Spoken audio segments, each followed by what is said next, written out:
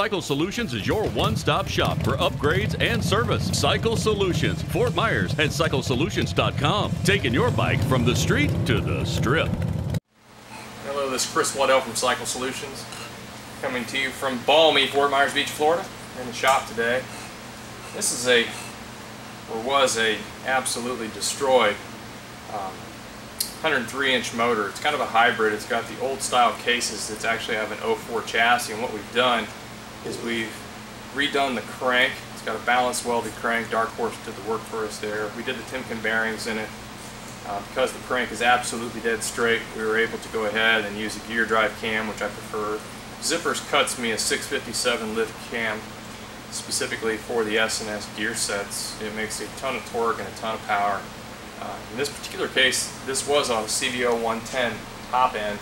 And what we did is we took it, we bored it out, we clearanced the cases so that the sleeves on the bottom, where the spigots would go down in the case, and then we took a set of the CVO heads and we did a stage 3 plus port polish job. Gigantic valves, huge porting and polishing. This thing's going to rock as a 113. Now, one of the purposes of this video is to talk about our billet rocker stands, S&S forged roller rockers, our billet breathers, and how all this stuff works. So if we bring the camera over here, we can actually see some stuff. I'm going to point some things out. So this is our billet rocker stand. This is our billet breather. This is a set of forged S&S roller rockers, and in this particular case, in the rear cylinder, I've already got the push rods in and adjusted.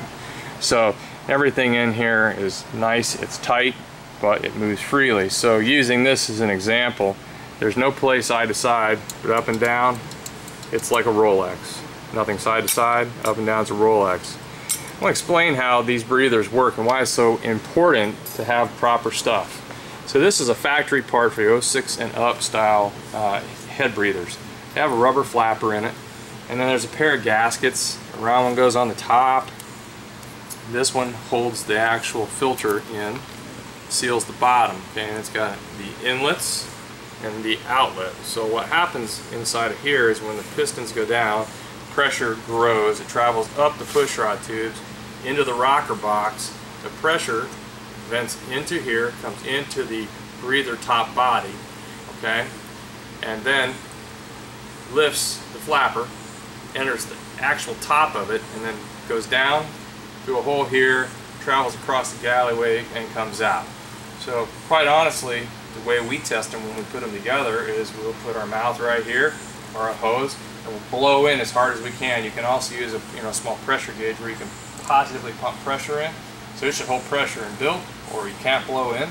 But when you breathe out, and you do this carefully, I've had a mouthful of hook, go right down my my mouth. This should go out freely. So inside of here, that's what I'm talking about. One of the things about our breather, the rocker stands, they work so well is here's where the air enters, the pressure goes up and in, and this sits here like so. So it crosses over this right here, goes into this area, which incidentally, these are the drain back holes. They're quite a lot larger than a stock piece. So any oil that coagulates in there, gets stuck in the filter, will fall down these holes, okay? Pressure goes up through, the flapper opens, losing its seal if you will, enters this portion of the breather, which is setting like so, and then it goes down the drain, this hole, which has a galleyway, comes over here and goes out. It's pretty simple in its design. These are significantly stronger than the stamped little pieces of steel. They look tricker. It all sits together, sits down in there like that. Now when you install the roller rockers and you install these billet stands, our billet stands don't change the geometry inside here. It all bolts together, it all goes right. Incidentally, when we do this, we do use new chromoly pins from S&S. But when all this is installed and set correctly, one thing that you have to do is you have to remove some webbing. So it's basically here.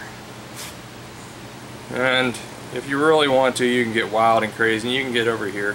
The bottom line is once you put the lid back on, you need to make certain it's clearanced right there. And this motor will turn over even if it's bumping it. But what it does do, if this is pushing down on that, it won't allow the motor to make compression. And then you'll be scratching your noggin trying to figure out why you can't get it to start. And the reason I tell you that's because the first time I ever put a set of these in a motor, I had no compression. Pulled my hair out trying to figure out what I'd done wrong, and that is exactly what I did wrong. You just got to clean the webbing out. Now there's some aftermarket rocker boxes that completely eliminate that problem. So they're already clearanced with no webbing there, so they just bolt in. But a factory Harley rocker box, you're going to have to clearance it. Something else to point out, when you're doing big valves like this, you have to go up in the top corners. In most cases, these rocker boxes are from an 04 that are going on here. So we had to go out in with the Dremel and clean the whole corner so that the top of the valve spring could clearance and wouldn't touch. Otherwise, you got a big problem there. So this is a pretty trick piece of hardware, this motor. Hybrid for sure. It'll make a ton of power. In this case, we're going to use a D&D Fat Cat. He wants mid-range and torque, but it'll make power all the way to 6,500 RPM all day long. Things that we're going to do with this particular bike, we're going to be running a max flow 58mm horsepower throttle body, about as big as we can put on here. They're port matched. This is an important point to note. These are set at 1.81, so when people come in or call in and want to order a throttle body, they'll ask. So the measurement that we need when you're ordering one of our throttle bodies, or a horsepower throttle body, is the distance from right here to here. Okay, so we have different port sizes on the intake plenums, both throttle by wire and Delphi style. We need to know what this is. So you want the two pieces to match perfectly. So in, through, down, bang, and out, and you go. So check us out on cyclesolutions.com. All these parts are available.